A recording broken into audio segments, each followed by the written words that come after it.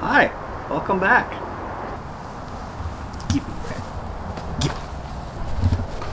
You want it? You want it?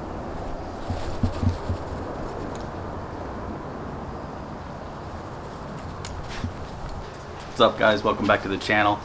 Before we get started, I just want to let you know that I started another channel in regards to all my automotive content.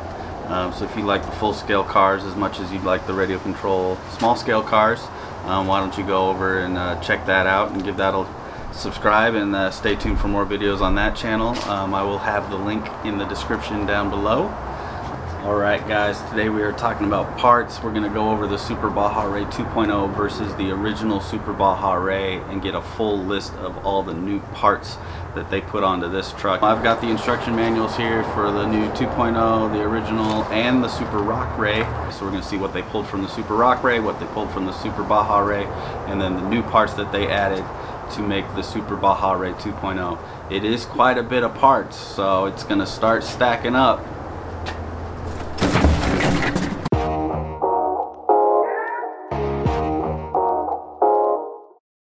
Hey guys, got a new merch store available with some hats, shirts, and other accessories, so if you want to pick up some cool swag and support the channel, go ahead and click that link in the description below. Alright guys, got the manual here for the 2.0. I have gone through and compared this with the original as well as the Super Rock Rey, and I've kind of put a list together of all the new part numbers. So this is going to be all the new stuff that they put onto the 2.0 truck. So before we get started, this is what I did. I went through all the manuals for the big trucks for all the Super Rey series, and then I highlighted part numbers. So just a breakdown, when you're seeing these on the screen, green is going to be any new part number, so that's a new number they added. If it's got a little pink swatch next to it, that is going to be because it's new to the Super Baja Rey, but then the pink is going to indicate that they pulled it off the Super Rock Rey. And then all the orange ones that are highlighted in orange are just going to be original Super Baja Rey parts. So they kind of revamped the original and brought it out with a new look. I think, that being said, obviously the first new thing is going to be the body. They did come out with a new body for it, and it is a one-piece body. So it's a one-piece instead of the, what was it, a four-piece, because you had each fender and then the cab and the hood on the OG one. And then the funny thing is so the driver mold is new. However, the helmet portion of it, so the heads, were actually the same part number as the Rock Rey. So they used a new base, but with the Rock Rey helmets. Obviously the new base because it's going to fit in a little different shape and size area than the Rock Rey. So the new base, but the heads off of the Rock Rey.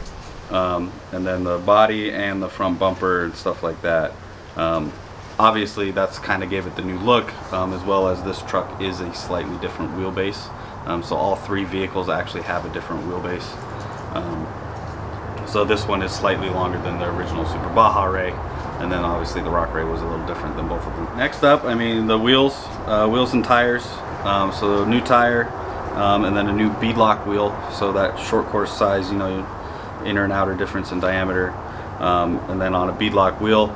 So hopefully that solves some of the issues from the original one. I'll leave a link to my problem video for the Super Baja Rey, probably a little cue card up here now. But yeah, the wheels were pretty terrible on the original one. They were just break fairly easily. You land it wrong or you jump it at all, you're kind of just breaking the plastic around the hub, and then you get a really nasty wobble out of it. So hopefully these wheels, it's nice that they're beadlocked, so you can change the tires whenever you want without buying new wheels, as long as the wheels stay together and in one piece.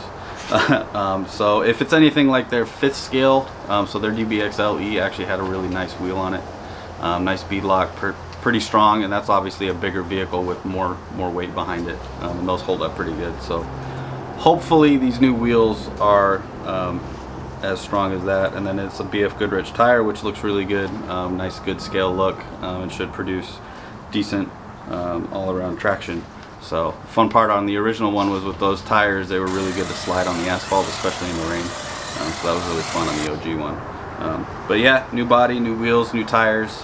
And then we get into the cage portion of it, which obviously to accommodate the new wheelbase with the new body and everything, there's going to be quite a bit of cage pieces that are new. So most of the cage is new. It does use the light bars and stuff off of the old truck, but you got a bunch of new cage parts with the dual spare tire carrier. Excuse me.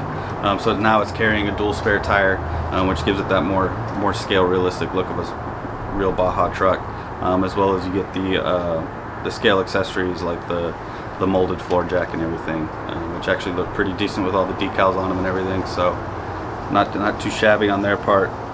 But yeah, most of the cage parts are new. So yeah, there's new wheelbase, new body, everything like that. So that's kind of goes hand in hand with the body and the wheelbase. After that, we start getting into some of the front end suspension and stuff. Same shocks. Shocks aren't new. Shocks have been the same on all of them. But new front bumper setup to mold it with that body and give it that new front lip. Looks pretty good. Sway bar was new. Yeah, like sway bar and mounting and front bumper.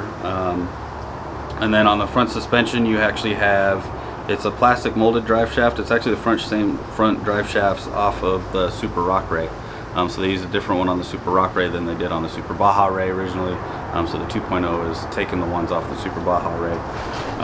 And then the new front arms and the front arm inserts to strengthen them. Those are actual new part numbers. Those aren't shared with the Rock Rey.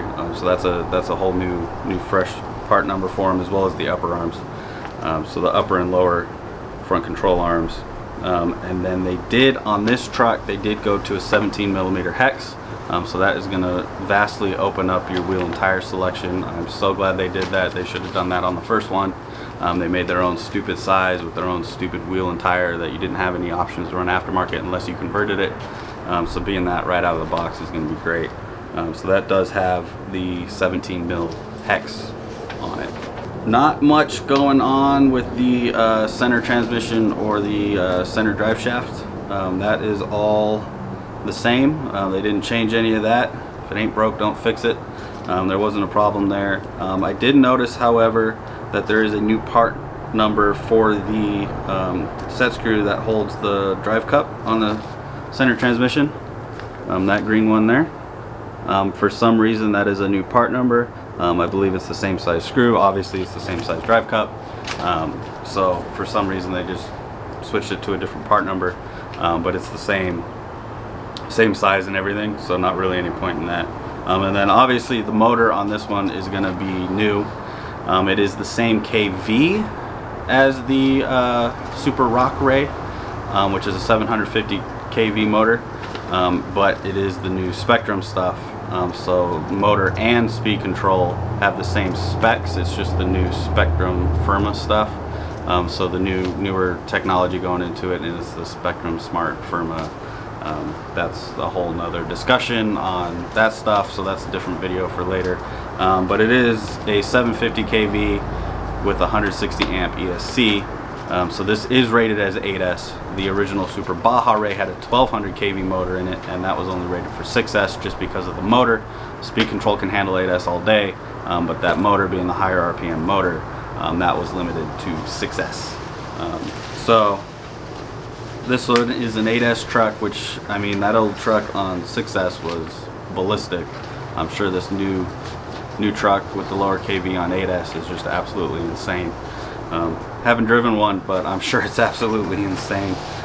From there, we kind of go on to the main chassis plate and stuff. Now, this is the chassis off of the Super Rock Rey, so it has the bottom feed battery load instead of the rear exit, which a lot of people liked on the Super Rock Rey.